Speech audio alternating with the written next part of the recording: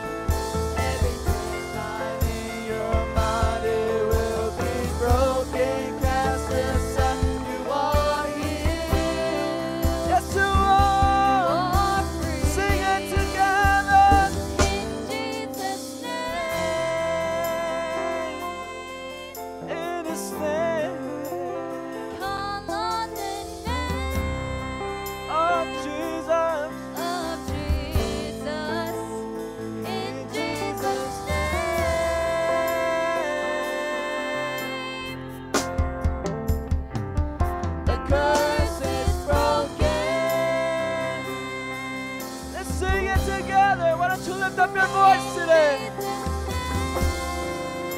Why don't you lift up your voice today? He deserves your praise. He deserves the glory. Of Jesus. In Jesus' name. The curse is broken.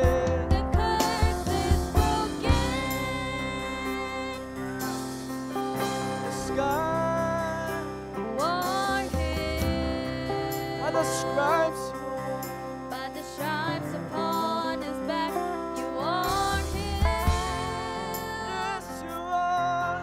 By the promises of God, you're made healed. You have authority to be strong. By His power, you will be made strong.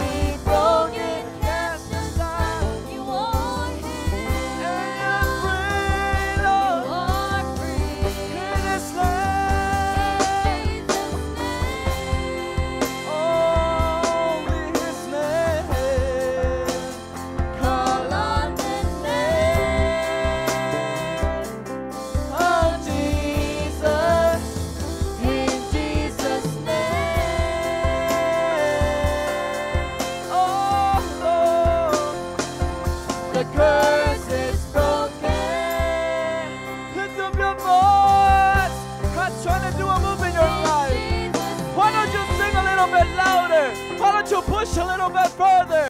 God's trying to speak to you tonight. He deserves it. Get out of your mind.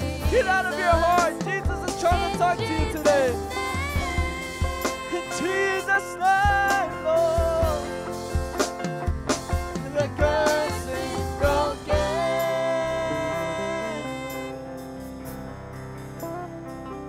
Virtue is flowing. Virtue is flowing. Virtue is flowing. You are healed, Jesus. Virtue is flowing. Sing it with me. Virtue is flowing. Virtue is flowing. You are free. Sing it. Virtue is flowing. Virtue is flowing. Virtue is flowing. You are here. Yes, you are. Virtue is flowing. It's flowing. Virtue is flowing. Jesus. Virtue is flowing. You are free. You are free. In Jesus' name. Jesus' name. Oh, why don't you lift up the name of Jesus today? Jesus. Call on the name. Tell him I love you, Jesus. I'm grateful for what you've done in my life, God. In Jesus' name.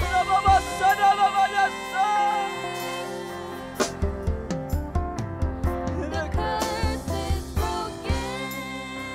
Yes, it is. In Jesus' name. In Jesus' name. Holy is name, Lord. Call on the name Of Jesus. in Jesus' name.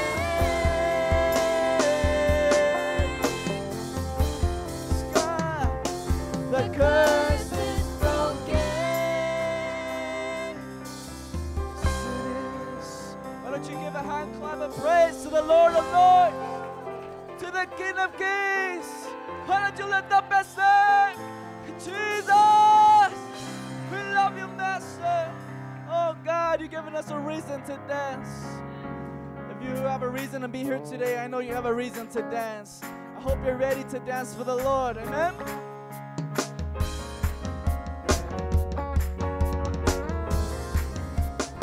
Don't think about whoever's next to you. Just dance for the Lord. Hallelujah.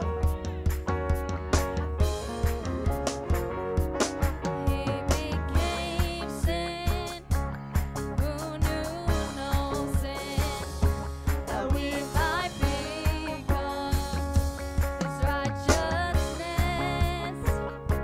His body was broken for our transgression, but I'm so glad that's not where the story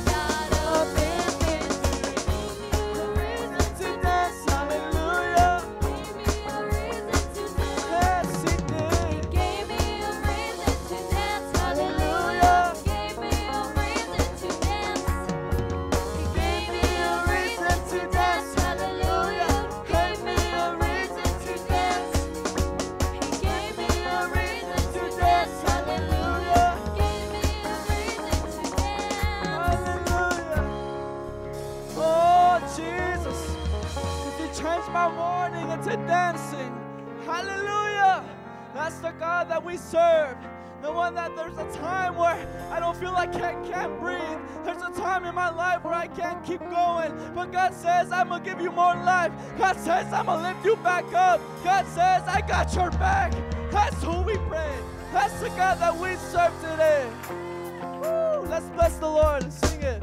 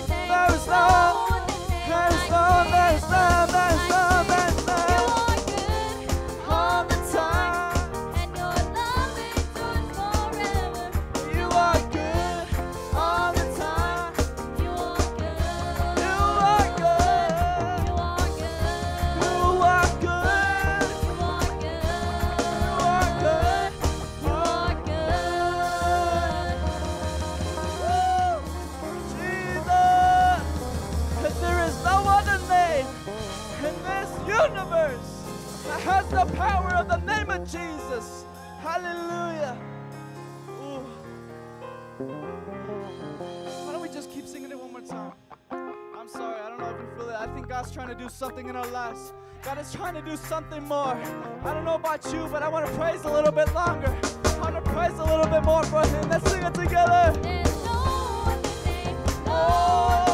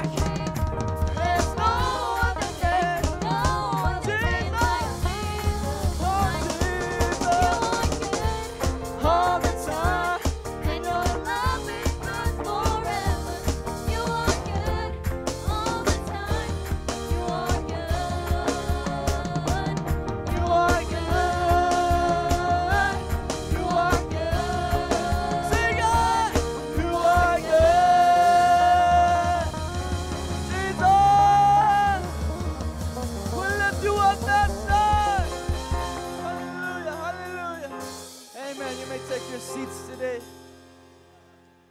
I was talking to the Lord, trying to see what God wanted me to talk about before we have our testimonies. And He was trying to show me something really important where we sing that song about virtue is flowing.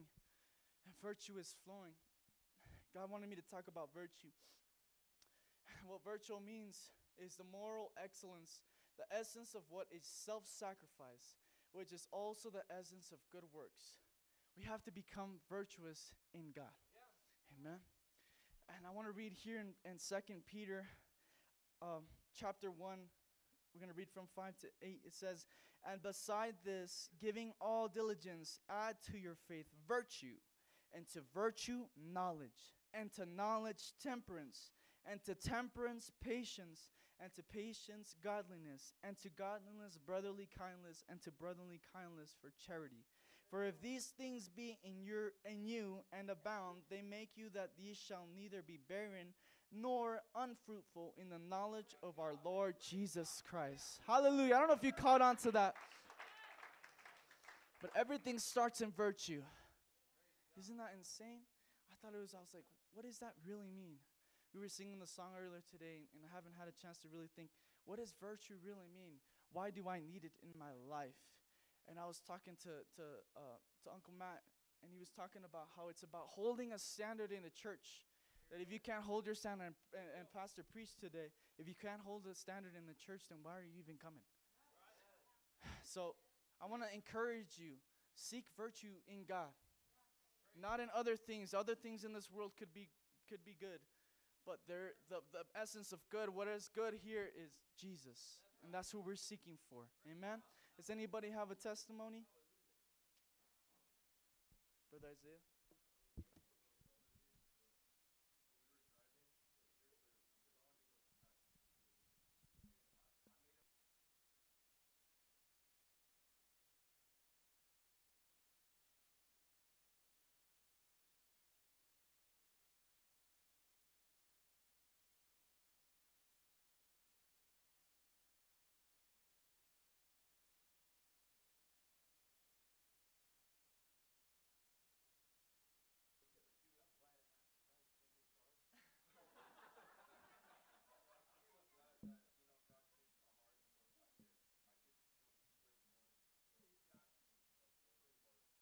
Amen. Hallelujah. Amen. Amen. Amen. Hallelujah.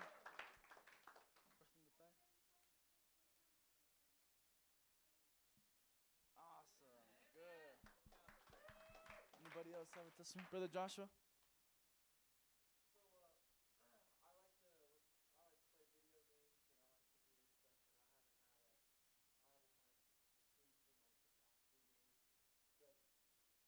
God. I'm so tired. I was like, it felt like something like it almost like something took over while I was praying because I couldn't do it myself. I was about to fall asleep, and I was praying, and right before I got up to when the timer started counting, I was like, God, I haven't slept. I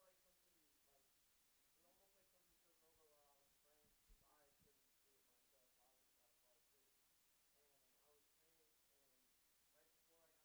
I can't play. I'm gonna fall asleep up there. I'm gonna fall asleep standing. And God just filled me with this, heavenly joy.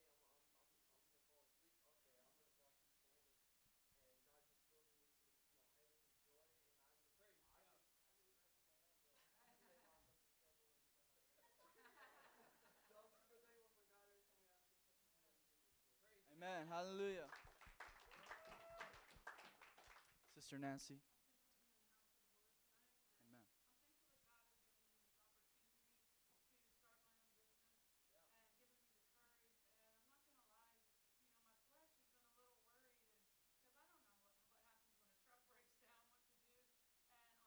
thankful that God has given me this opportunity to start my own business and given me the courage. And I'm not going to lie, my flesh has been a little worried and because I don't know what happens when a truck breaks down, what to do. And on Saturday night, we talked with Brother Travis, and he wants to partner up with me. And I can't tell you the peace that I've gotten since then.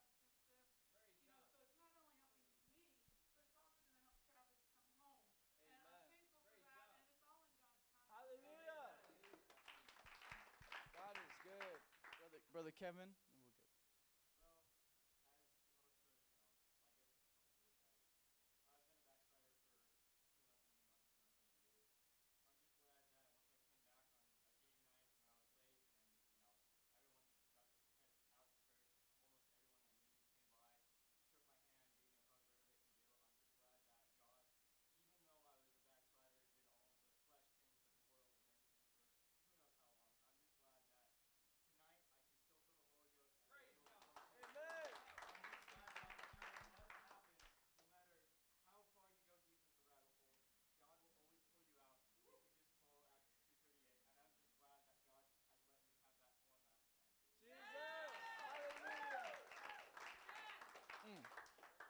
am so happy about that, Kevin.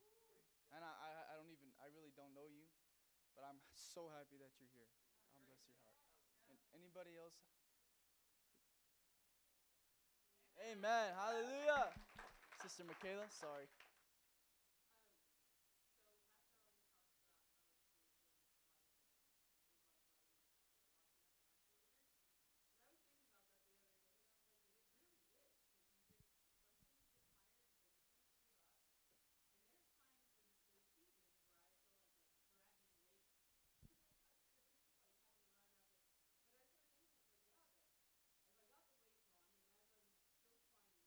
up. And there's times and there's seasons where I feel like I'm dragging weights, like having to run up it. But I started thinking, I was like, yeah, but as I got the weights on and as I'm still climbing, I'm getting stronger. Right. So it's like, man, I look back on this last couple of years, because I too am I was backslidden for a couple of years, and God definitely got a hold of me. Spent 6 months in jail. Had this church praying for me. So but I feel so much stronger. Like, there's so much that's going on that I'm like, man, if I would have faced that before I was backslidden, I wouldn't have been able to handle this. Right. So sure. It's definitely built my strength, and I'm so thankful. I'm thankful for this church. I'm thankful that although we seem to be getting close to the end times, I am like, man, I'm glad that he got me before that. Praise Amen. God. Praise God. Amen. God's good. Amen. Hallelujah.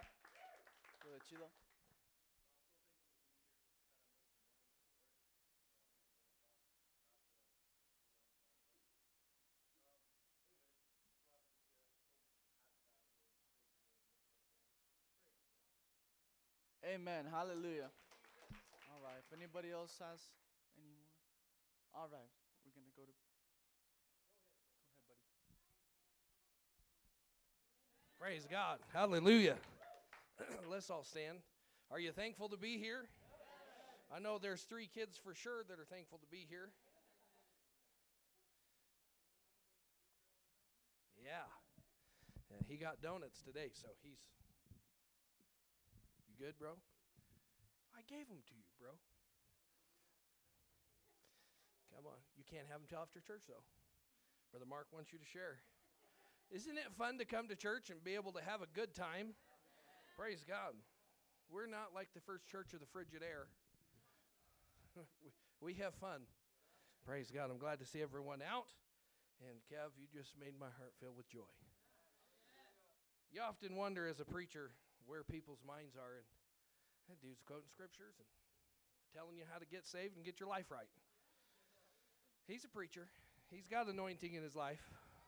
And I'm excited to see everyone here, and I'm excited to see all of you. And his brother Zach, good to see you, sir, and all the kids. Man, it's exciting to be at church. Praise God. Couple quick announcements. Tomorrow night, 6 p.m., I couldn't talk Brother Matt into preaching service, but he said he'd teach the young men a Bible study. So girls, sorry. But the boys, tomorrow, 6 p.m., bring everyone that you can, because he's going to help us. And if the older men want to come along. I don't know that we'll have donuts, but maybe someone will bring some. Praise God. We'll have coffee for sure. And then remember, women's conference coming up in the next couple weeks. If you want to go, just let us know. We'll get you put in the bus. Praise God. If you have a prayer request, I'll call on you. Sister Shay.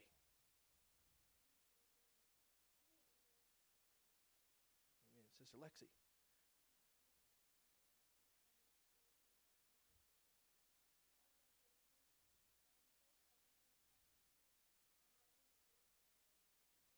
Praise God.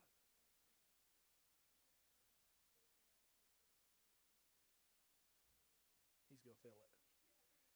Praise God. Praise God. Sister Murray.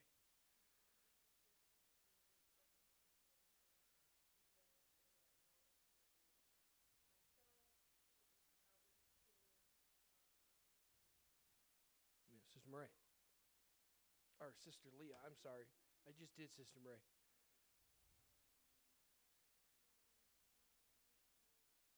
Amen. Sister Gracie. Amen. Sister Faith. Amen. Sister Caitlin.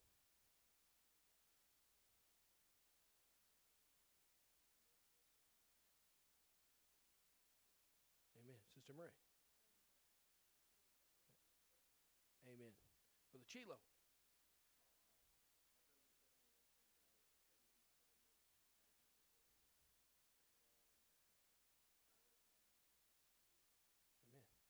Nate.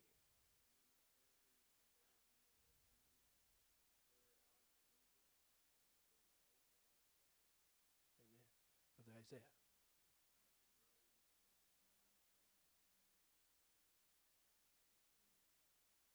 Amen. Brother Zach.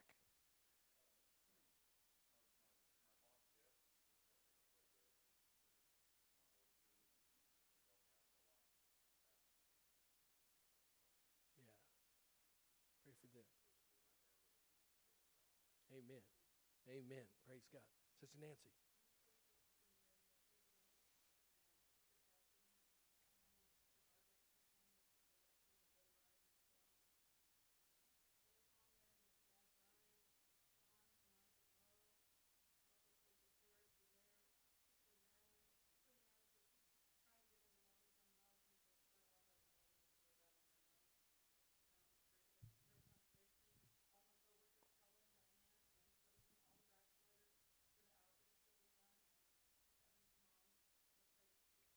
Amen.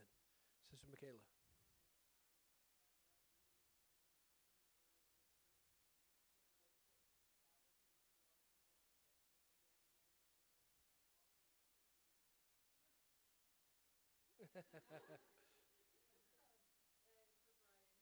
Amen. Amen. In Jesus' name. Brother Matthias.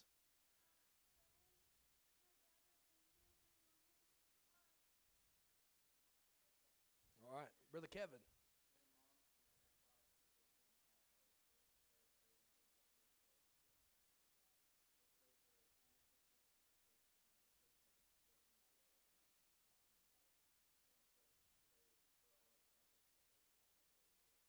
In Jesus' name.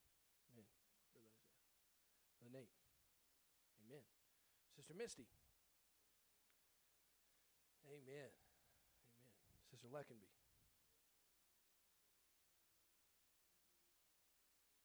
Amen. Sister or Brother Jeff. Amen. We saw her today. Sister Nancy. Yes, Brother Richard. Can't forget our friend. Brother Zach.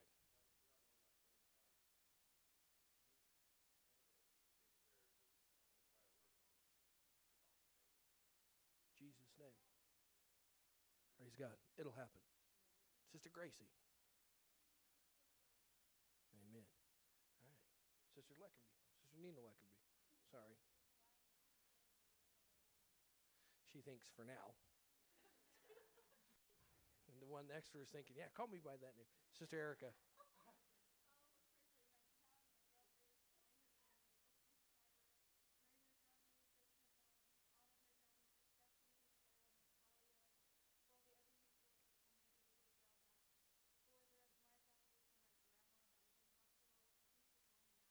Jesus' name. Amen. Brother Lando. Amen. Sister Pearl.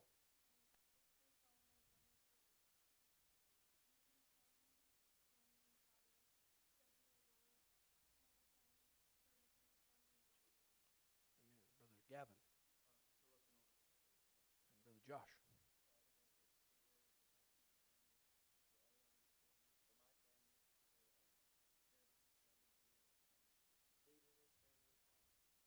And Brother Ben.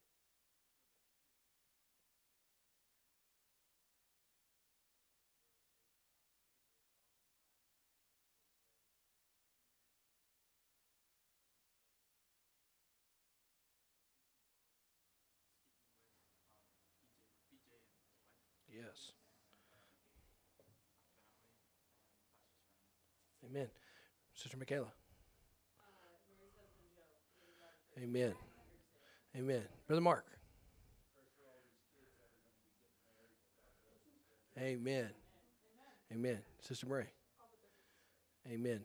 I got a special prayer request. Remember Mark Sanchez, he's dealing with some major issues going on and came to ask us if we would pray for him. So remember his name as you pray tonight. Anybody else? All right, let's pray. Father, we love you. God, I'm asking you, God, to touch every single person, God, that their name's been mentioned. God, put your hand in their situation, God, and deal with it, God, that you can get the glory. God, we ask you to draw them to your house, heal their bodies, touch their minds, help their hearts, God. Do what you got to do to stir them up and bring them in, God. We ask you to help them in the mighty name of Jesus, we pray. In Jesus' name, and everybody said, amen. If you have a tithe or offering, bring to the Lord. Shake your neighbor's hand and tell him you're happy to see him at church.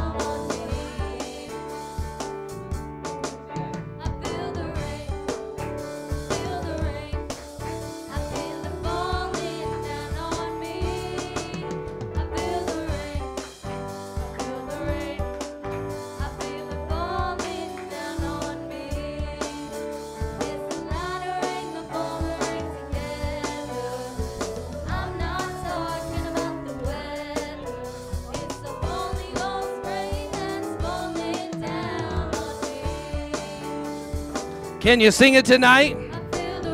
Feel the rain. Hallelujah, feel it falling. Hallelujah, oh, I feel the rain.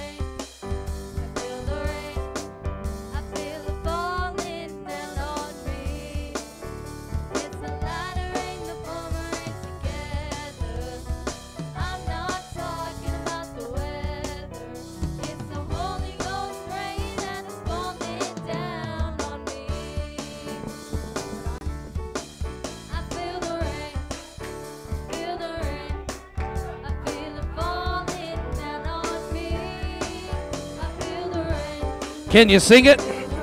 Feel the rain down on me. It's the latter rain together. I'm not talking about the weather. It's the Holy Ghost you feel here tonight, falling down on me. Can you clap your hands to Him? Tell Him how thankful you are for the Holy Ghost. Hallelujah, hallelujah, hallelujah, hallelujah. Praise God, praise God. I think I'm going deaf. Maybe I've already gone. I can't hear as well as I used to. But thank God we've got a sound man. Brother Isaiah does a great job. I'm excited that all of you are here. I'm excited that everybody's feeling happy. And the girls are dancing and the boys are dancing and people are not froze up. Praise God. I do feel like God has talked to me. I was really striving to have my brother Matt preach. But he said no. That's okay. He can get away with that. Other preachers, maybe not so much, but that one guy right there, I'd die for him in a heartbeat. He's one of my best friends, if outside of my wife, the best friend I've got. So you ought to be thankful for him because he calms the big guy down when I get a little ramped up, and I get to do the same for him. You need a brother. You need a sister. I'm not just saying that because he's standing here. It has to do with what I'm going to preach. Turn with me in your Bibles to 2 Timothy chapter 2. I do feel like God has been talking to me for a very long time. 2 Timothy chapter 2 about this subject. And I thought I was going to preach it this morning, but I felt led to go in the direction we went. And then before I left the church, I kind of felt that He would allow me to preach this tonight. 2 Timothy chapter 2, if you're there, say amen. We're going to read verse 1 through 5. It says, Thou, therefore, my son, be strong in the grace that is in Christ Jesus. And the things that thou hast heard of me among many witnesses, the same commit thou to faithful men, who shall be able to teach others. Tonight, I'm hoping, with the help of the Holy Ghost, to help you understand what God is trying to tell me to tell you so that you will tell others. Verse 3, Thou therefore endure hardness as a good soldier of Jesus Christ. No man that warreth entangleth himself with the affairs of this life, that he may please him who hath chosen him to be a soldier. And this is where I want to take my text from. And if a man also strive for masteries, yet he is not crowned, except he strive lawfully. Now, this subject that I want to speak to you tonight about, I feel led of the Holy Ghost to, has been on my mind for a while, but the title is going to kind of throw you off. The subject title tonight is The Race for Last Place. If it doesn't make sense, with the help of the Holy Ghost, by the end of the night, it should start making sense to you. So let's pray. Father, we love you. I'm asking you to help me tonight to speak your word. God, not anything from my flesh, God, but to speak only what you would have me to speak. Anoint my lips and anoint my understanding, God, to say the words you want me to say. God, anoint the people. God, give them a revelation of your word. God, I'm asking you to help them, God, so that they understand, God, and become doers of the word and not hearers only. God, I'm asking you all to touch us in the mighty name of Jesus. In Jesus' name. And everybody said, amen. You may be seated. Some of the best words in Pentecost is you may be seated and you are dismissed. All right, well, I like Brother Mark's attitude. The subject has been on my mind for quite a while, and it's a subject that is so important that if you don't get it and you miss this, you have one destination in front of you, and that destination would be hell. It is a heaven or hell issue. I told my brother Matt, I said, God showed me something I never seen before, and I'm going to share that with you here in a little bit. But while our subject title doesn't make very much sense, who in here wants to be in last place? Well, I saw a couple people that maybe heard me preach a message like this before raise their hand, but honestly, no one wants to be last.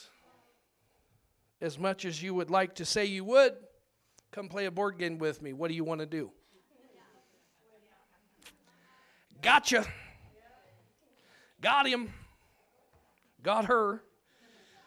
We have a desire in us to want to be first. We really do. But you got to understand something about being first is if you're first, then where does that place God? Well, let's go look at the old commandments. I don't have a lot of real life scenarios. I got maybe one to talk about. But I want to show you who is in first place. Exodus chapter 20 and verse 1. If you can turn there. I got to build some foundation. And I got lots of scriptures so that you know we're in the book. I'm not telling you something that Nate Leckenby particularly enjoys hearing. But this is something that the king has been talking to me about. And I want to be his man and do what he wants me to do because I'm going to keep him in number one. Exodus chapter 20, verse 1. It went dead. The devil don't like what I'm going to preach. Sound system. Now, I don't know if it's batteries or what. We'll just figure, no, it's green. We'll figure it out. It'll be fun for those online. They'll say something and then wait, and then they'll think, did it die again? That's what I think every time someone else's mic goes out while they're preaching. What did they say just then? Verse 1 says this, and God spake all these words, saying, I am the Lord thy God, which have brought thee out of the land of Egypt and out of the house of bondage. Thou shalt have no other gods before me. Why? Because he's number one. That's the first commandment right there, if you didn't know what that was. That's the first commandment. Verse 4, thou shalt not make unto thee any graven image or any likeness of anything that is in heaven above, or that is in the earth beneath, or that is in the water under the earth. Thou shalt not bow thyself down to them, nor serve them. For I, the Lord thy God, am a jealous God, visiting the iniquity of the fathers upon the children unto the third and fourth generation of them that hate me. God is speaking through Moses to the people, telling him the first commandment and the second commandment, because they're kind of similar. You look at these, you're not going to have any God before you, and you're not going to make a graven image of any God before you, because he wants to be number one. So we can see here that God, he's a jealous God, and he wants to be number one. If you kick him at a number one spot, you're fighting somebody that you don't have the strength to whip. He wants the number one spot, and if you don't know who God is, his name is Jesus, and he is the one that came in. The Bible tells us in John chapter 1, I think it's verse 14, that the Word became flesh and dwelt among us. God robed himself in flesh. And a lot of people have a problem with that, and they say, no, there's three of them. No, there's only one. Just like there's only one of you. When you was born out of your mother's womb, there wasn't three of you, and they picked which one they liked the best and tossed the other two. There was one. In the beginning, we were made in his image. And people say, well, that's our image. That's what it says. Nah, it's talking about himself. He was talking to himself. He was having a conversation. Let's make man in our image. Anyways, you got to have a good one God message in you, and I wanted to touch on it a little bit. That there's only one God and his name is Jesus. No matter how bad you think there's three, there's only one. Praise God. Now we're in a race. Our text scripture talks about he that strives for the masteries. If you look at the Amplified Version, it talks about someone that's in a race for striving to win a prize of some sort. Well, we're in a race, and this race is one that we must run if we want to go to heaven. But if you don't do it right, you're going to go to hell. If you try to take number one spot, you are fighting the king himself. And you're not going to win. You don't have the endurance. You're not fast enough, and you're not strong enough to kick him out of number one spot, even though you may try as hard as you can. Now, I just touched it a little bit, but that's not our focus tonight. I just want to make sure you understand that Jesus is God and that he has the number one spot.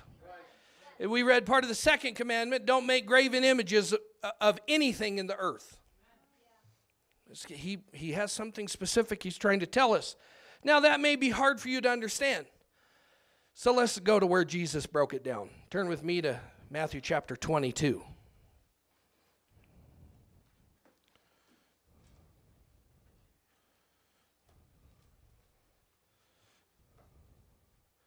Matthew chapter 22. I just want to show you how God is cool. He broke it down into better language for us. You're not supposed to make any other God before you. Hand me my phone there.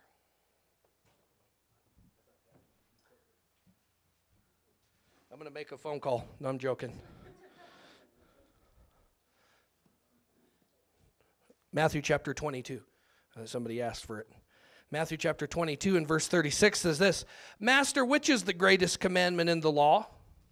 And Jesus said unto him, Thou shalt love the Lord thy God with all thy heart, thy soul, thy mind. This is the first and great commandment. So if you want to know what that means, is don't put any other gods before him. You're supposed to give him 100% of you. If you come in halfway, it's like a marriage. These kids are fixing to get married, and I've told each of them, I think I've told them, I don't remember, but I've talked about this a lot, is that if Brother Jamie and Sister Murray are going to get married and they bring 50 and 50, it makes 100, right? Well, in math it does, but in marriage it only brings 50%. Well, living for God, you got to go all the way. You cannot live for God with 1 foot in and 1 foot out. A man that rides the fence, we know the rest of the saying. Verse 39, and the second is like unto it. Thou shalt love thy neighbor as thyself. On these 2 commandments hang all the law and prophets. There's something specific to this, that if you don't get the first commandment down and you don't get the second commandment, you're kind of in trouble. Jesus tells us in a much easier way to understand that the first commandment and the second commandment are similar. And I want you to picture this in your mind. You're in a race, and if you're in third place and you knock the second person out of their spot, you become second place. What's your plan then? Take first place. That's just the way we're raised. We want first place. Every single one of us. And we're commanded in the commandments not to do such a thing. We're commanded that we should treat our neighbor as we treat ourselves. The problem is everyone wants to win. I want what I want, and I don't want it any other way. It's a fact. If you say, oh, no, we're going to let you preach. Nah, I'm just checking. We're not kidding. We're not going to let you preach because you're lying to us. And I said it already, but we could prove it out. Come play dominoes with me this Thursday or this Wednesday, and you're going to want to win. And you're going to get real mad like Sister Nancy does when I win all the time. I'm just joking. I'm messing with her. Sister Kathy beat us 2 times, 3 times in a row the other night, Nana. I didn't win one. But I didn't walk away going, you bunch of stinking cheaters. I didn't. Brother Mark, you haven't won yet? Everyone, play Catan with the girls. Nina says, oh yeah, she's going to win every time. Unless I really pull some fast moves, then I win. But you look at this, every one of us want first place. We want to be preferred. We want to be the one that's recognized. We want to be the one that's put up. It's a valid human response. This is what we've been trained to do from our childhood. You got to get first place. If you didn't get first place, you're last place. We don't give awards for second place. You ever heard that? Now they give participation trophies. Who in here wants a participation trophy? No way, we want first place. I want to win. That's what I want to do. If I'm boxing somebody, I want to beat them. If I'm racing them, I want to be the guy that's won. I'm not going to be racing anybody. It's kind of funny to think about. And you see it, children's sports, they give the awards for first place. In Bible quizzing, we give the award for first place. That's all fun and games, and it's fine in games. But when it turns bad is when someone becomes a sore loser. Where you guys cheated. We're playing volleyball, and you guys stacked the team against us. We had no chance. Me and my prime, me and Brother Matt, my wife, and some of the girls from Leckenby, we were unstoppable. It's just the way it was. And people called us all sorts of names, and they began to degrade us. You bunch of cheaters. You stack the team. How many times we hear that? You take that person off that team, they're going to lose. Probably so. It's because there's a reason we had them on our team is they were good. The rest of us were just there kind of running around causing chaos. But every one of us have a desire to want to win first place. Don't tell me that I'm going to be last place. I want to be first place, preacher. Well, that's fine. I get it. But the problem is when you lose, what's your attitude when you lose? You stinking devil. Why did you cheat? Me and Brother Jeff, we're just absolutely convinced Sister Nancy is shuffling dominoes under her dress or something, and we can't see them because she wins a lot, doesn't she, Brother Jeff? I think it's been several days since Brother Jeff has won. It takes a while for me to get some wins in, then I'll get a few. I think they feel bad, like maybe I'm going to pray that God will get them or something. I don't know. I don't. I just like playing. But we all want first place. Who in here wants to lose? Nobody. Well, the only way to really win in this life is to lose. The Bible tells us if you'll lose for his sake, for the gospel, you'll gain so much more with him. I didn't put that scripture in here, but you can get into a game with people, and you hear it all the time. Come in here on Friday night, this coming Friday, and see the sore losers. You heard the youth leader. You'll see him. Well, yeah, but he's faster. Or we'll make excuses. I didn't wear my best shoes. You knew you were playing. Why don't you bring your best shoes? Yeah, he tripped me. She pushed me. I've watched these kids play, and there's a reason our walls have dents in them. It's because they play hard. But you'll see them. Then they'll be like, you guys are such cheaters. It happens, Sister Kayla. It'll blow your mind. Come Friday, you'll see them. It's wild. And they'll throw a fit at each other. And it's not just them. The adults do it in the back. We'll look at Sister Nancy because she seems to burn through her dominoes. And I'll look at her and be like, where'd your dominoes go? Come, Brother Jeff. We watch her like a hawk. Why? We making sure she ain't cheating. Huh, Sister Kathy? Brother Matthias is going to start watching her too. But when it becomes a problem is when you start tearing apart someone else. And you'll hear other people, dude, chill, it's just a game. You're like, no, I want to punch them in their face because I lost. It's true.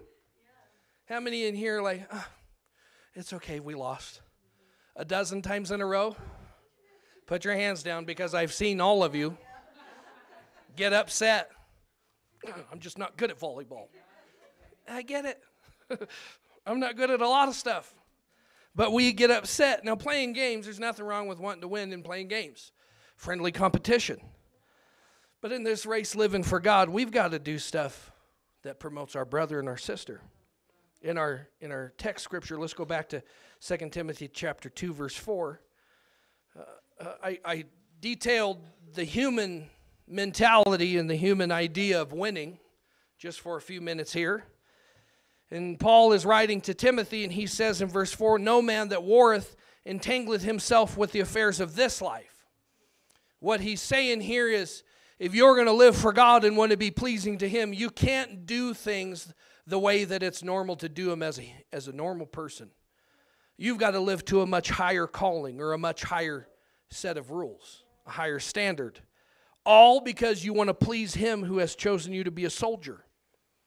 And then it gives us the example here. If a man strive for masteries, he is not crowned except he strive lawfully. If you want to be a good soldier of Christ, you're going to have to start putting others first. You're going to have to start treating them better. You're going to have to start, this is what the Apostle Paul's telling him. Don't get caught up with the world and what their competition scheme is.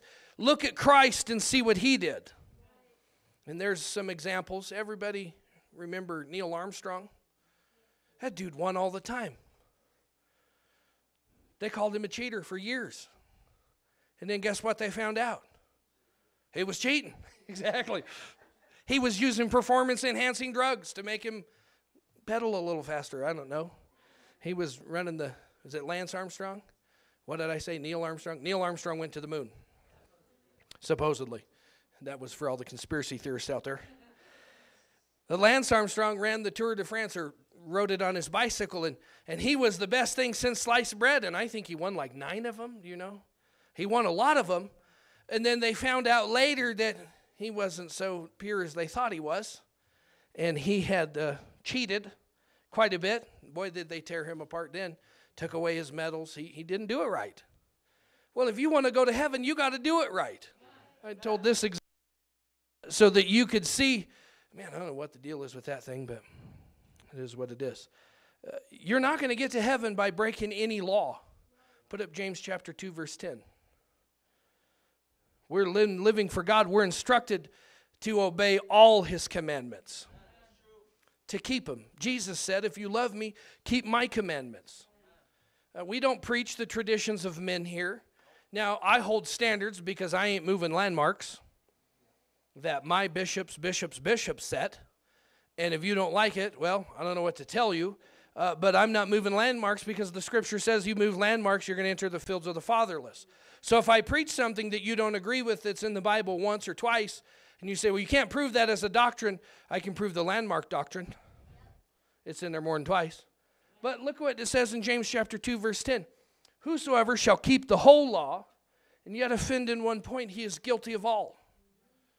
Now, this is all going to tie in together here, but we're instructed by the scripture that we must obey the rules and we must do it lawfully. You're not going to get your crown in heaven if you mistreat your brother or your sister. Unity is at stake. God hates someone that would sow discord. Go read in Proverbs chapter 6. These 6 things that the Lord hate, and 7 are abomination unto him. You have to understand what the law says. You have to go read it for yourself. If you say, well, I didn't know, that's your own fault. Go write down Leviticus chapter 5, verse 17, and go home and study that out. This is basically what that says, is if you break the law and you didn't even know you were breaking the law, you're still guilty. It's because you didn't take the time to go study it out yourself. That's in your Bible. It's part of this law that the writer is mentioning here. But when we treat other people, sometimes it's really easy. You're having a great day. Someone smiles at you. Hello. Back at you. Wake up on the wrong side of grumpy, and someone smile at you, and then you'll look at him and be like, I'll kill you today. Watch me. I'll hit you with my car. I will run you off the road, buddy. You better be careful. It's because we're having a moment. We're having an issue. You got to think about this. Your treatment of others is so important. And we'll buy ourselves a cup of coffee. I always give these boys a hard time because they went to Subway. They know the rest of us are sitting here hungry for Bible study, and they never bring a Subway. Maybe they're breaking a commandment here. Then Brother Eliel brought me a sandwich. Praise God. It was good. But you have to understand this, is you're supposed to treat others like you would treat yourself. Well, you may not have money to buy someone else a cup of coffee. Well, don't drink it in front of them then. Whatever. It doesn't matter. The treatment is what matters. If you're going to smile at somebody because you're having a good day, but the moment you're having a bad day, you start tearing them down, who do they think they are? Why are they smiling at me? I like smiling because smiling's my favorite. Anyways. If we're having a bad day, it's really hard to want to treat someone nice.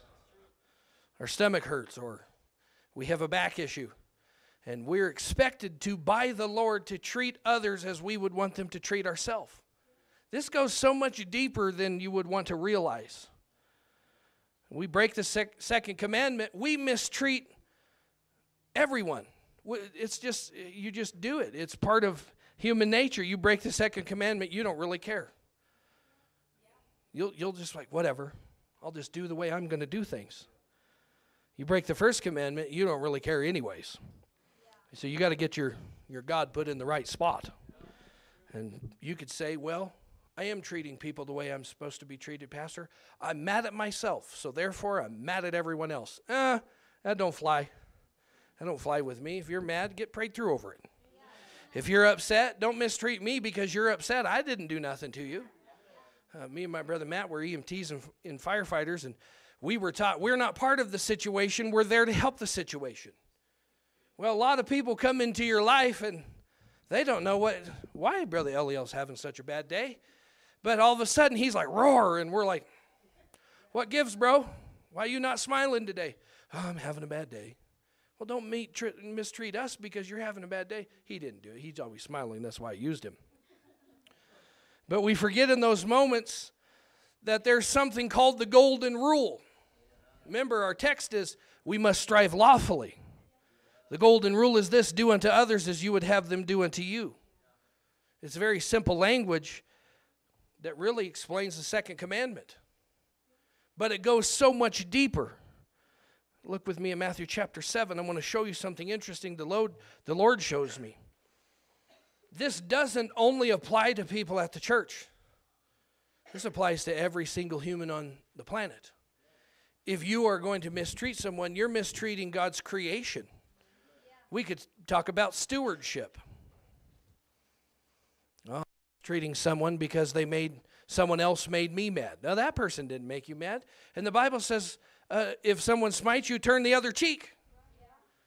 But we get so upset at things going on in our lives that we say, everyone is on the bad list today. What's the old saying? I didn't wake up grumpy, I let her sleep in. That's a funny joke. But you have to understand, God doesn't view it the way we view it. He views it as, if you love me, keep my commandments. If you love him, it doesn't matter what someone else would do to you. You'll treat them the best, like they're the best thing since sliced bread. But it really matters in the house of the Lord. Because you got a group of people that are trying to obey commandments. I'm trying to live in unity with Brother Efren, and Brother Efren's trying to live in unity with me. Brother Travis is trying to live in unity just like Sister is trying to live in unity. But if we start getting contention in the womb because someone's mad at one another, we start having a problem. And we break the golden rule. Look with me in Matthew 7, verse 9. I don't want to read all 14 scriptures, but it all applies. It says, and I'm just going to pick it up in the middle here. Or what man is there of you whom if his son will ask bread, will he give him a stone? If he asks a fish, will he give him a serpent? This is like the care of a father towards his son. This is how you're supposed to look at everyone else, because this is how God views us. If you ask something from him, Brother Josh asked for energy to stay awake during church, and God blessed him with energy to stay awake during church. It would be awful weird if God was like, nah, you're going to fall asleep right now, and he just slept the entire service, bent over, prayed at the altar. Wouldn't that be weird? God doesn't do things opposite, and he expects us not to do things opposite. If ye then, being evil, know how to give good gifts unto your children, how much more shall your Father, which is in heaven, give good things unto them that ask? And here's the golden rule. Therefore, all things whatsoever ye would that men should do to you, do ye even so to them, for this is the law and the prophets. This example, clear from verse 1 all the way to verse 12, shows the treatment that God expects each one of us to give to our fellow brother and sister. I preached last week and used many of those scriptures, so we could just say this is a continuation on what I preached last Sunday night about the spirit of a Pharisee, is if you are willing to judge me more harshly than you're wanting to be judged yourself, shame on you. Because you got a beam in your eye, and you need to remove it before you start trying to remove the little tiny speck that's in my eye. But Jesus flips the script here on us and says, this is how I expect you to treat others. And if you want to be treated a certain way, start treating people a better way. And then he says this is what God revealed to me, is that this is the law and the prophets. Now here's something so shocking. First and second commandment tell us that the entire Word of God hangs on the first and second commandment. Okay? And then he tells us that the golden rule is the entire commandment. Think about this. Everything in your Bible, this is just going to blow your mind, is what God expects you to treat other people like. Think about this for a few seconds. Your treatment of me will show whether you're obeying the word of God or not. This is something to think about. What an incredible statement that this is in the Bible, that my good and fair treatment of Brother Eliel or Brother Zach or Brother Jeff shows if I'm obeying the Bible. Because he said this is the law and the prophets. When you go back to verse 1 and you start looking at how he calls them hypocrites and says you judge this and don't judge unless you want to be judged. And he gives us all these examples through the beam and the moat and all this, and he gets down to the golden rule. It's pretty interesting that he sums up the word of God in like 12 scriptures. It's pretty interesting. And upon the first 2 commandments hangs all of it. And our treatment of our fellow man is really what he wants us to work on. If you don't think it's important, take a look at the next 2 scriptures. If you say, oh, that's not a heaven or hell issue. Enter ye at the strait gate. Do you think this is odd that I've read this scripture in this setting many times for many years, and I've never saw the connection between the two? I thought it was always just a different statement. Enter ye at the strait gate, for wide is the gate, and broad is the way that leadeth to destruction, and many there be which go in thereat. Because strait is the gate, and narrow is the way which leadeth unto life, and few there be that find it. Could this be a prerequisite to walking a straight and narrow path? That you got to first get down your treatment of others and get it right before you start obeying the rest of the law? This is the law and prophets. It's the race for last place. Why would I want to be last so that I can be first? The Bible says many times that he that is first shall be last, and he that is last shall be first. If you're constantly striving to promote yourself, promotion comes from the Lord. That's what the word says. I didn't read that scripture, but you can go and study it out yourself. If you're striving to make it to heaven, but you're willing to step on the heads of everyone else around you to get there, you ain't going. Doesn't matter how you do it. Our treatment of each other matters, Sister Hawkins. As a pastor, I can't come berate you for doing something so dumb and then go do something dumb myself and God look at me and go, I'm proud of you, fella. No, he's going to look at me and say, you mistreated my child. What is the Old Testament standard? I'll bless those that bless you, and I'm going to curse those that curse you. That applies. It applies today to every single one of us. Yeah, but they mistreated me, preacher. So, he says this, vengeance is mine, saith the Lord. I shall repay. He said he'll get them. You don't have to go and try to slash their tire. God will do it for them. He'll make them hit the worst pothole in Rock Springs. He'll burn their house down, get them hit by a semi.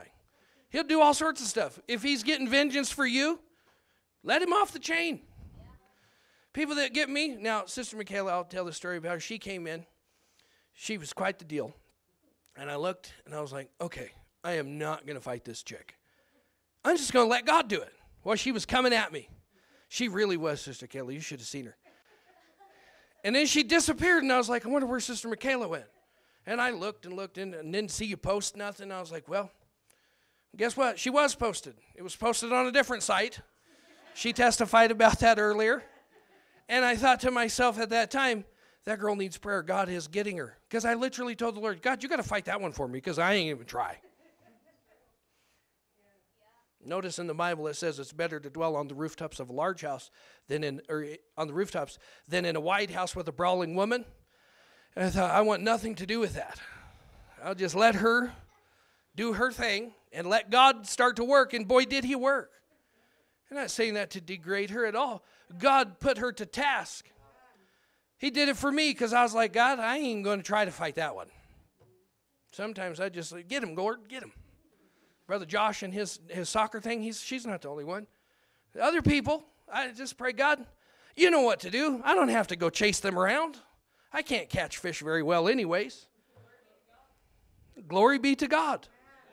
Praise God. She's got her son. She's got a husband. She didn't even want a husband, but God provided. It's true. He's coming next week. I'm really excited about that, Brother Brian.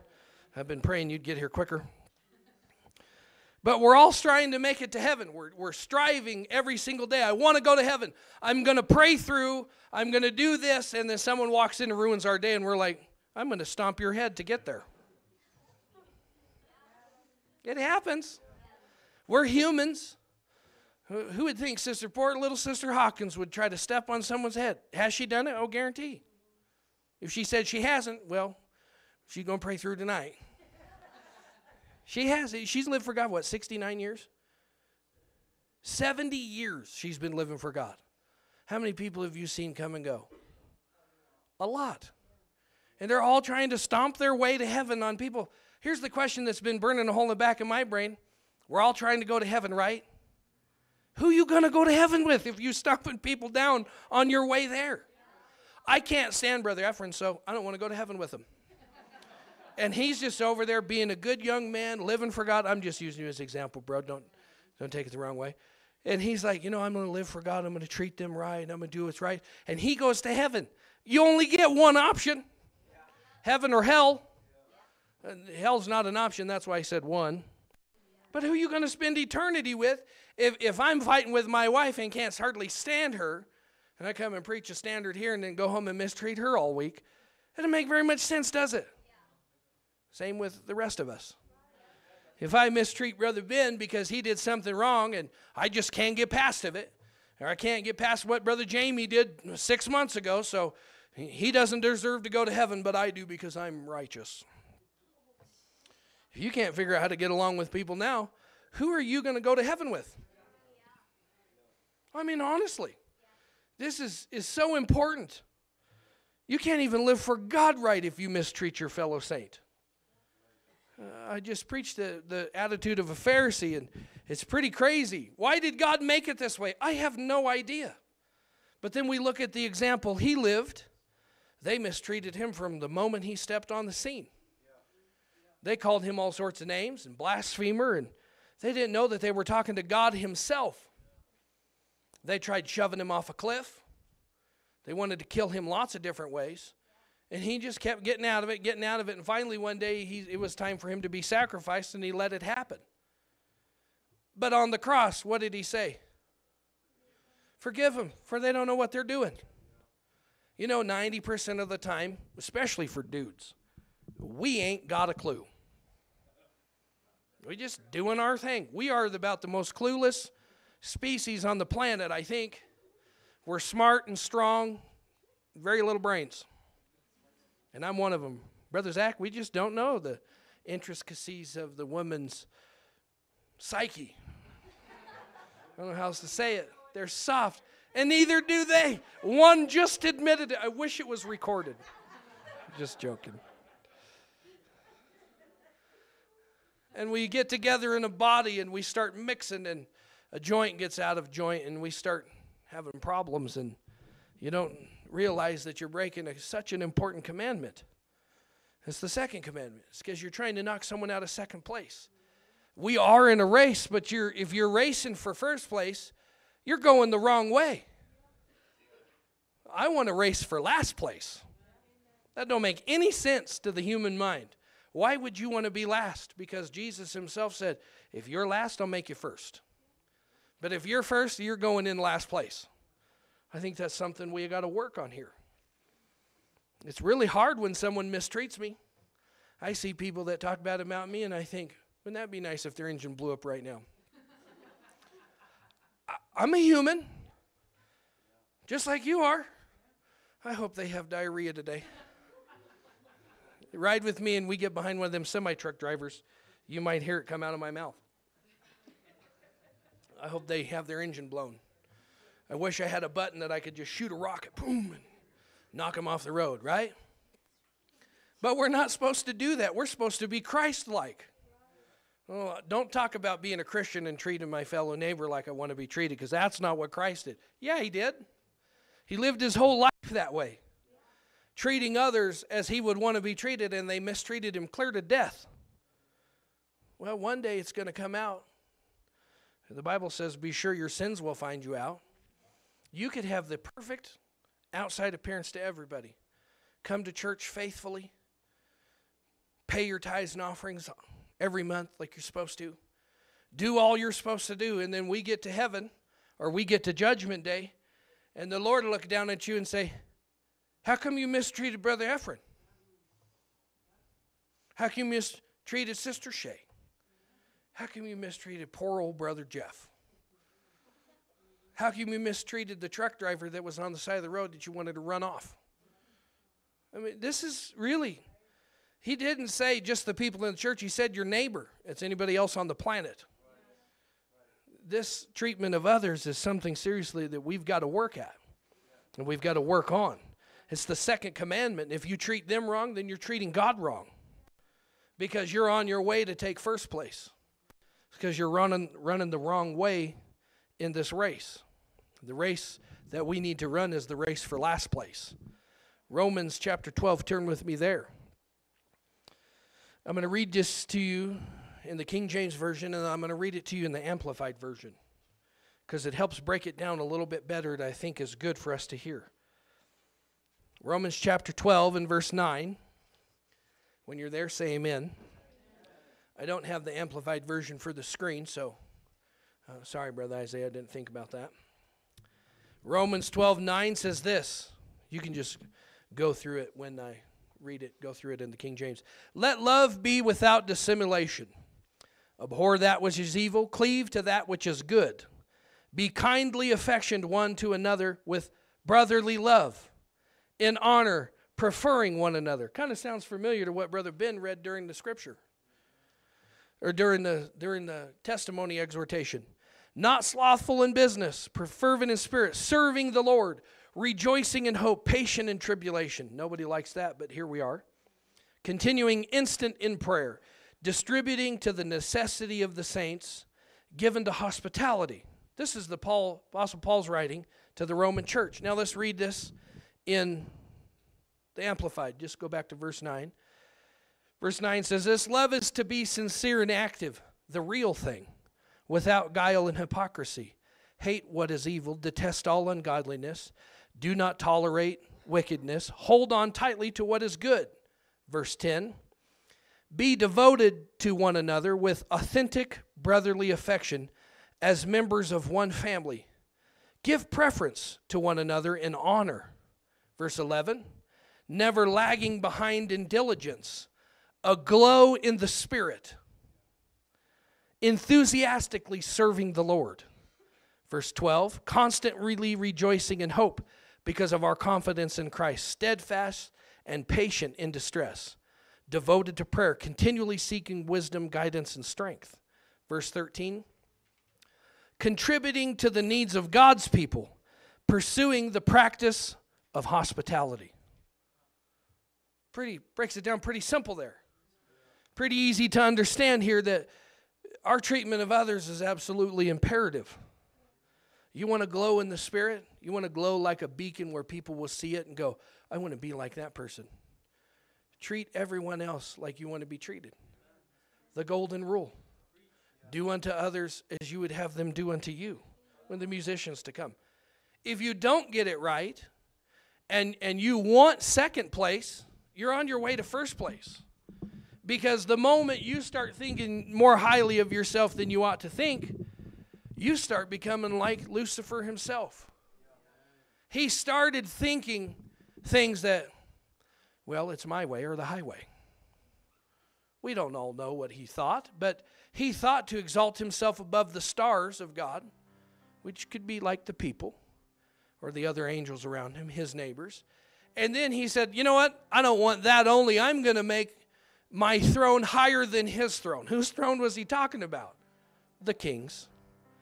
Well, when you get this attitude of it's my way and not your way, and you don't prefer your brother, you start causing a problem. Think about it like this. I've got an example for you. Picture yourself in a round swimming pool. This is really going to make a lot of sense to you. And we got everybody in this church in this swimming pool. And I'm going in one direction. Come on. Get along with me, and I got my family behind me. Get along with me. We're gonna spin the water in a certain direction. Have you ever done that in a swimming pool? And, you know, there's elderly folks like Sister Hawkins. I'm creating such a wake that she can kind of just bob right along with me behind me. You know, she goes because she's elderly. She don't have much strength to push like she used to. Back when she was younger, she could probably lift a ton. I don't know if you knew this about her, but she made probably a few tens of thousands of burritos and helped build the church. She used to be able to pull hard. But in this swimming pool, we've got the pastor and his family. We're swimming, and we're trying to make this pool go in a certain direction. And then other people come in, and they're like, "Now, I don't like that direction. We're going to go the other direction." Well, what does that do to the flow? It impedes it. Till we get them talked into turning the other way.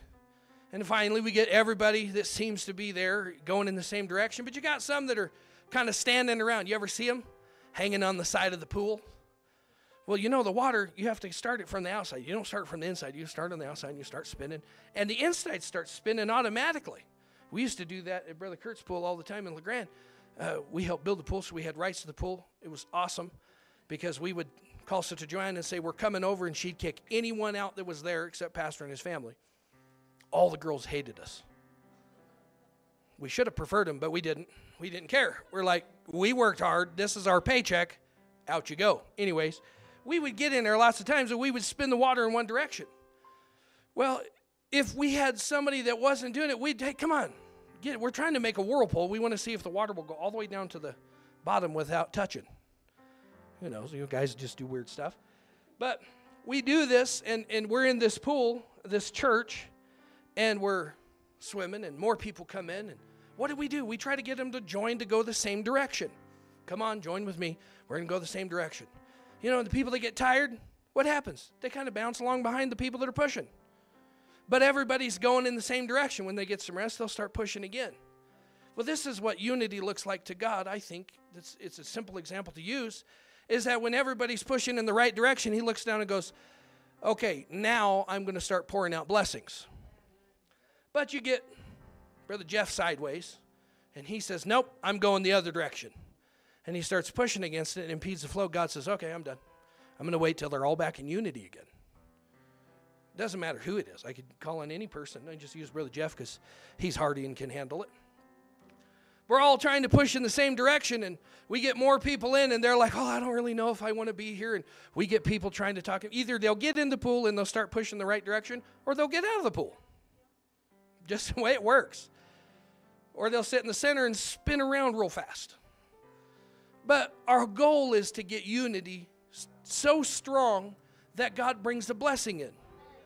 The Bible says that this is where the anointing and blessing comes from. The Lord is in unity. He said, that's where I'm going to pour out the blessing. So when we're all pushing and we're fighting and we're working together and everybody's going in the same direction, and then Brother Nate gets upset and he starts going the opposite direction, what does that do to the unity of our church? It slowly begins to destroy it. If he gets enough people with him to go the opposite direction, it shuts it all down. Then now we have head-to-head contest of, and we're back to going the wrong way in this race. Let's all stand tonight.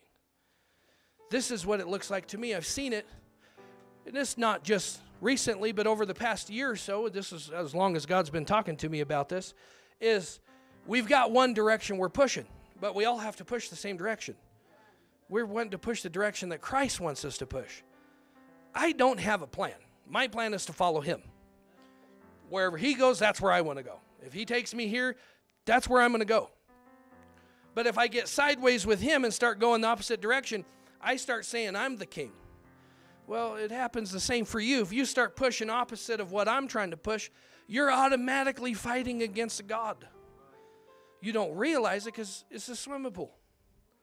We're just having fun, and we can have church, but I don't like so-and-so because, he wore that flannel shirt again. Whatever. People come up with the silliest things. I just was telling, there's a couple that's coming to church. They're so worried about being judged. I told them, I said, you ain't going to get that here.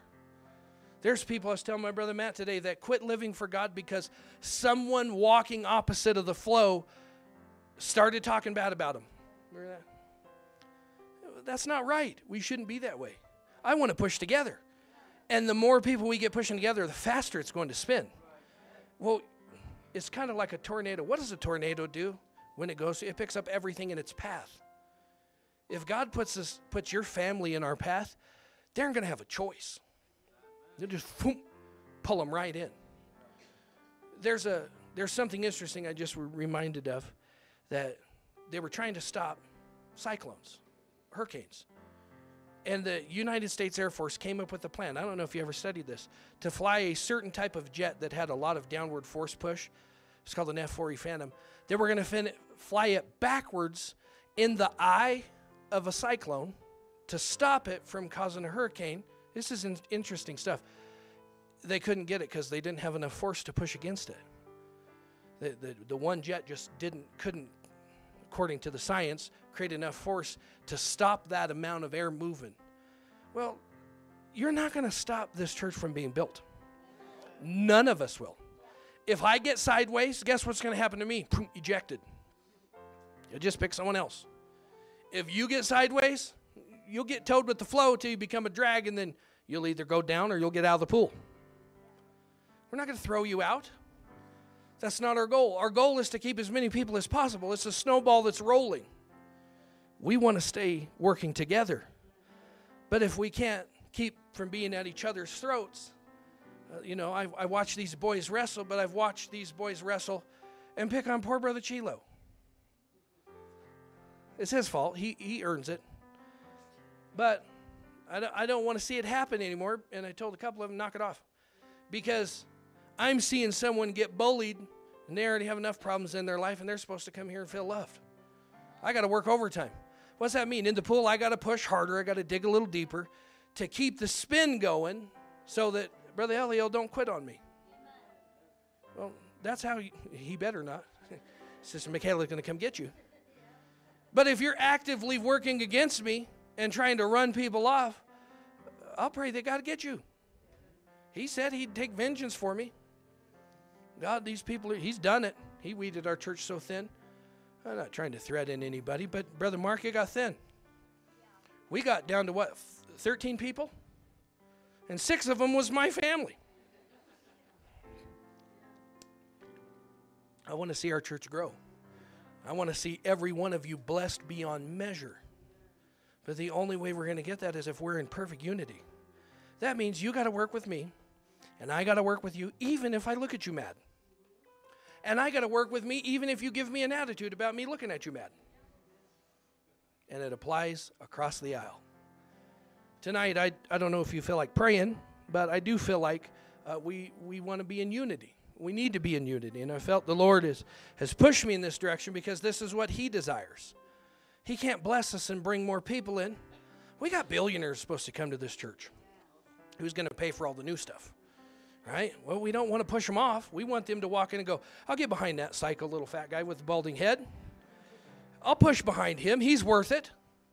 Look at what he's doing with these kids. You know, the couple that came the other night, I told them, I said, it's like herding cats. He said, you got a lot of cats to herd. This is awesome. And then they told Sister Mary, I'll be back. We'll be back. Did you know they were backslidden Pentecostals before? There's other people that are coming that have started coming to this church. They're also backsliders. Look at Brother Kevin. Look at his testimony. He said, everyone that knew me and that he knew what he was saying. The girls didn't. They probably wanted to hug him, but he knew the rules. Well, he might have wanted to hug them. But everybody came up to him and hugged him and told him, man, we've missed you. It's because we have. Did you know that Orlando has not ceased to pray for your name every single service since you've been gone? You can only imagine. But it's that love that he feels here. He says, I'll go back to that. But if one of you go up to him and be like, that flannel shirt's got to go, or you're going to go with it, I just use that as a dumb example, but people feel. We're a feeling world right now. Everybody's hypersensitive. They walk in and go, oh, they're mad at each other. I don't want to go to that church. I had one family come to me, this is a couple years ago, and say, do you know you've got discord in the church? I said, yeah, this is church. Well, why? I said, just come to church. Don't worry about it. They're like, yeah, but do you see what's going on? Yes, I do. I promise you I do. But I got to preach it out of them. I can't walk up to them and say, okay, you leave or you leave, one of the two. It doesn't work like that. Do you want God to treat you like that? You got to remember who's going to hold first place all the time. The king will. And if you get in opposition to him, he might just say, well, looks like I don't want you in my pool anymore. It would be a sad day. I want to work together. tonight, if you want to come and pray, I want everybody to just come up front and let's all talk to the Lord for a few minutes tonight about what we've heard. As they begin to sing, just come up and stand. Join hands if it's appropriate. Pray with your neighbor. And let's work to God and work for God and live for Him together. We need to be in unity. You want to be blessed? Get in the pool, start pushing in the right direction. Make room so the girls can get up front here. God's body. You feel the Holy Ghost? I do. It's because He wants us to be in unity. He wants us to be in perfect unity. This is what unity is all about, so we get the blessing. Why don't you talk to Him for a few minutes, and if you've been at odds with somebody, repent about it. Tell God you're sorry for trying to cause waves. Tell Him how much you love Him and how much you do want to see Him one day. God, I need you. God, I need you. This is the only way it works. This is the only way it's going to happen is if we get in unity. Unity works. Unity is where the blessing is poured out. You're part of me and I'm part of you. I want you to know that I've got your back. I want you to know that no matter what happens, if something happens, I'll be there with you. Why don't you pray together as a family? I love you, sir. I love you, ma'am.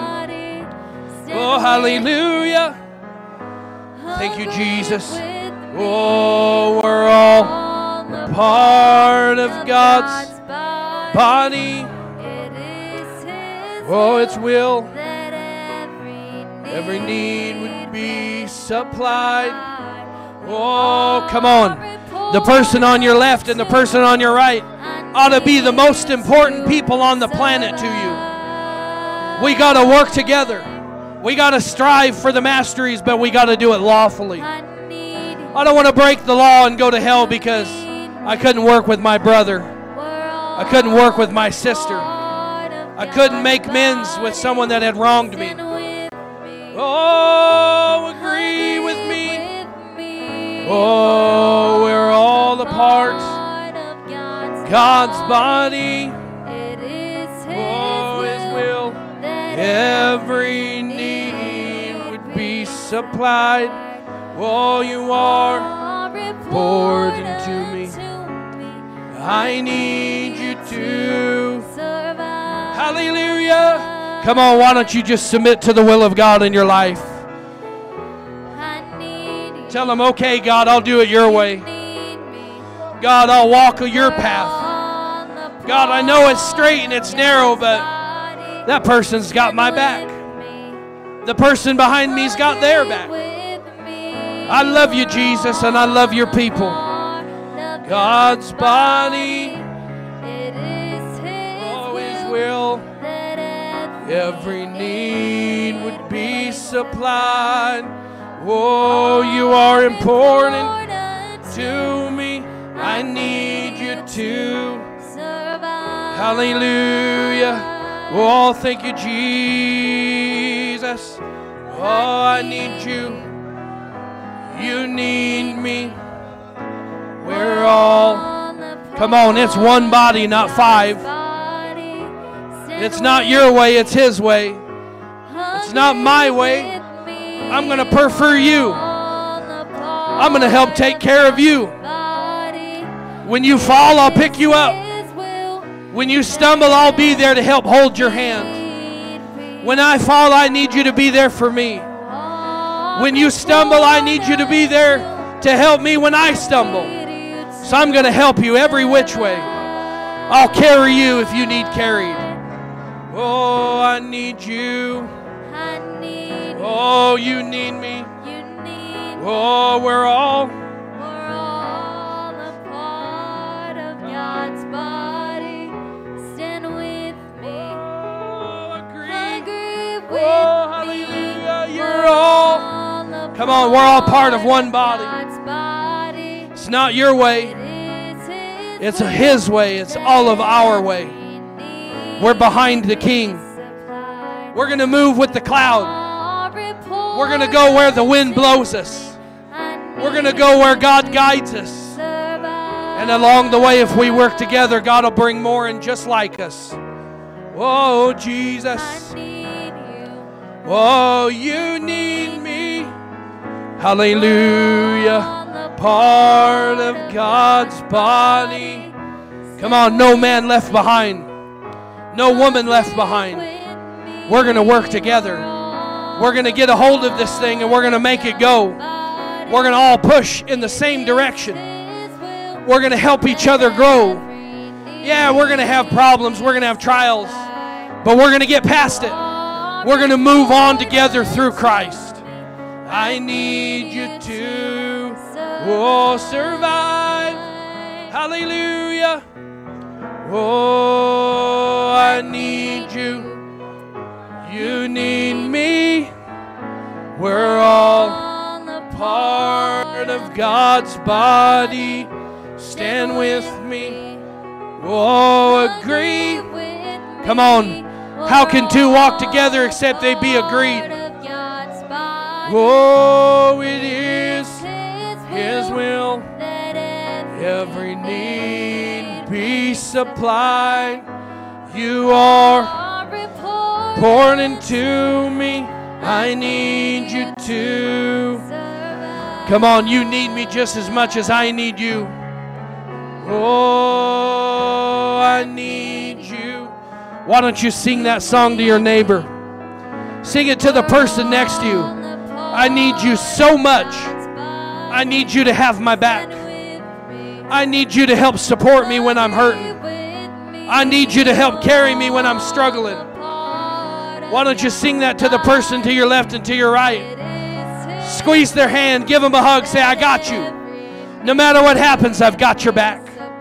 No matter whatever goes on, you've got my support. Oh, I need you to survive. I need you. You need me. Come on, this is what a family does. We stick together. We're going to go to heaven together. We're going to spend eternity together. No one left out. No one left behind. We're going to make it, you and I, together, walking hand in hand, side by side. Oh, His will, every need be supplied. You are important to me. I need you to survive.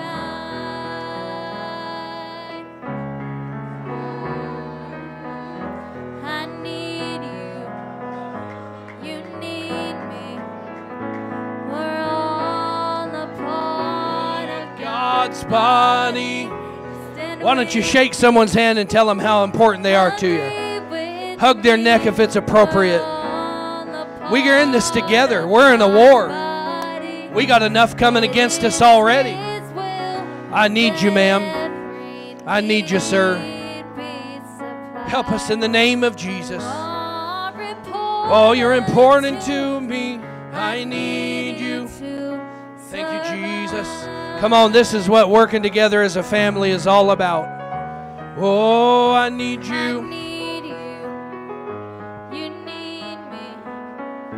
We're all a part of God's body. Stand with me. Agree with me. We're all a part of God's body. Come on, they feel unity when they walk in here. People see the unity of our church and they want to be a part of it. This is what it's all about.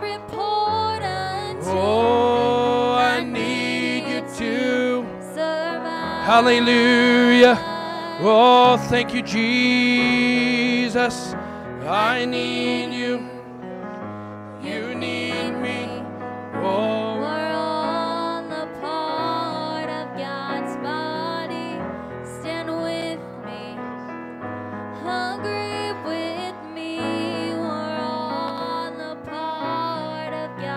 Come